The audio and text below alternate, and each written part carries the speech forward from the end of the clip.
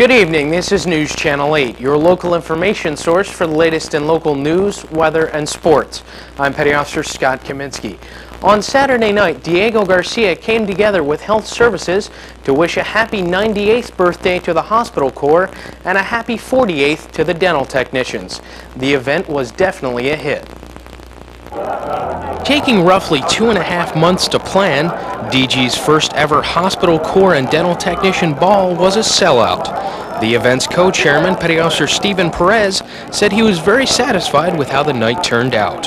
I think it was great considering that we're in a isolated location. It's kind of hard to get supplies and get decorations, but it came out pretty good. I was pretty impressed and I'm really happy with it. The festivities began with colors and a flag ceremony for fallen comrades, followed by the invocation. After that, it was time for dinner to be served.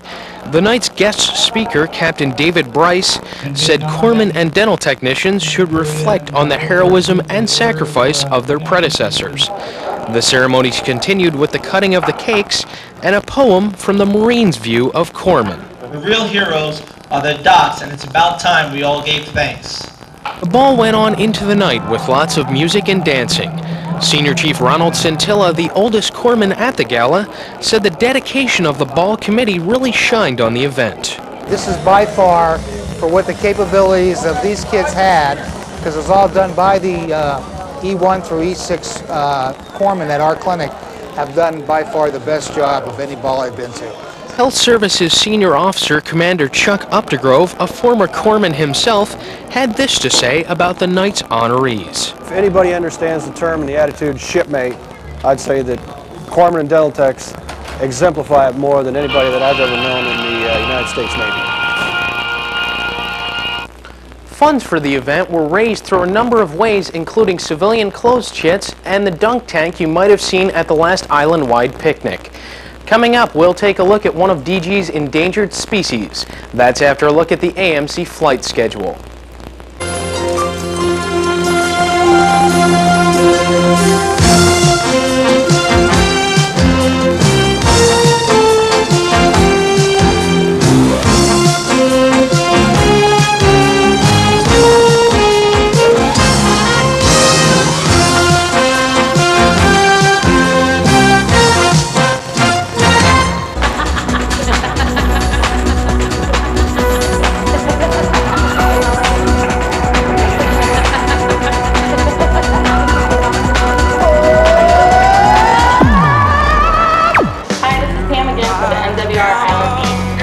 Sitting here at the sea breeze waiting for my movie to start, and I'm going to tell you all about the Lawrence event. First off, here at the sea breeze, Dracula, Dead and Loving, starting at 8 o'clock.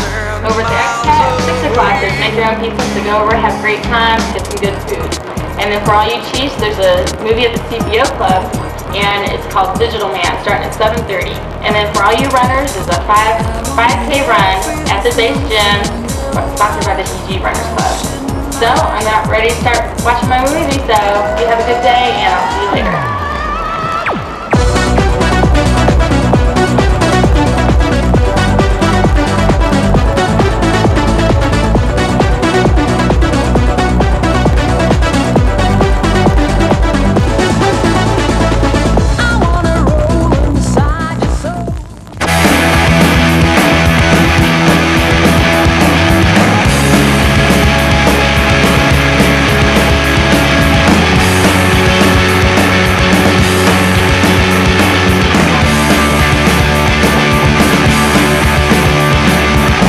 A voluntary island-wide beach cleanup is scheduled for June 28th, starting at 7:30 a.m. A barbecue will be hosted by MWR at the beach house following the cleanup at 12:30. For more information, contact your command senior enlisted advisor. The ship store will be open for business June 25th and closed June 28th due to monthly inventory.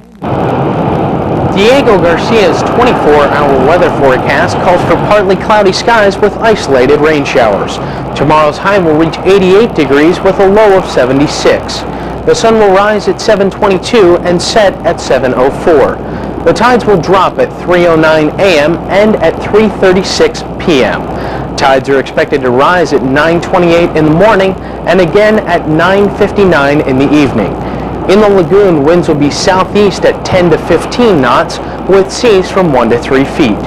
Your 24-hour weather forecast is provided courtesy of the Naval Pacific Meteorology and Oceanography Detachment, Diego Garcia.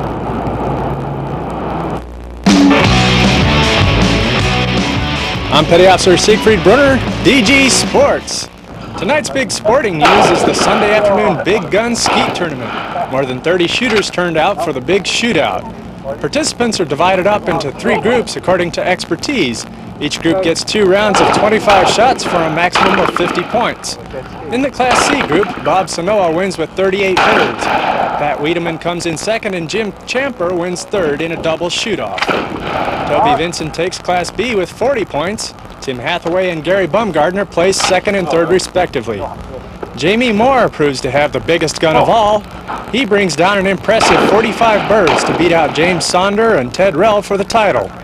In the ladies division, Jane Crocker wins with 18. She's followed by Heidi Jensen and Sarah Baton.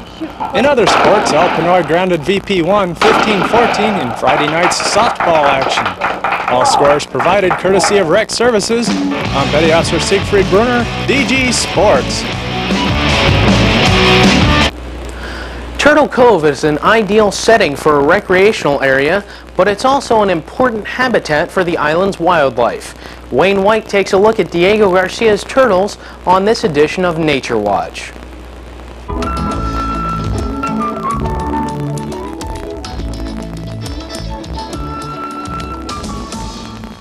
Hello, welcome to Nature Watch. I'm Wayne White, the Environmental Manager for the island's boss contractor. Today we're here at Turtle Cove, and we're going to be looking for a couple of Diego Garcia's most rare and interesting animals. That is, the marine turtle. Now, marine turtles are actually marine reptiles, air-breathing animals of ancient origin. The fossil records indicate that they go back over 200 million years and were especially numerous during the Cretaceous period, approximately 130 million years ago. Now, here on Diego Garcia, you might see one of 2 different species. First, it's possible that you would see the green sea turtle. The green sea turtle is a large turtle, average size approximately 200 to 400 pounds. It's basically herbivorous, that is, it eats mostly marine seagrasses. It is listed by U.S. law as a threatened species.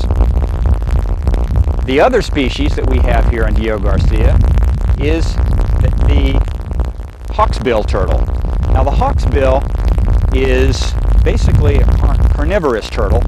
It eats mostly crustaceans. That would be crabs, lobsters, and also sometimes sponges. Now, under U.S. law, the hawksbill turtle is listed as endangered, so it's very rare. It's important to realize that these animals are protected by U.S. laws and also international laws. While all life is protected here on Diego Garcia, it's especially important to recognize the rarity and the significance of the sea turtles and not to molest them in any way. The marine sea turtle, an interesting and ancient member of Diego Garcia's ecosystem. For Nature Watch, I'm Wayne White.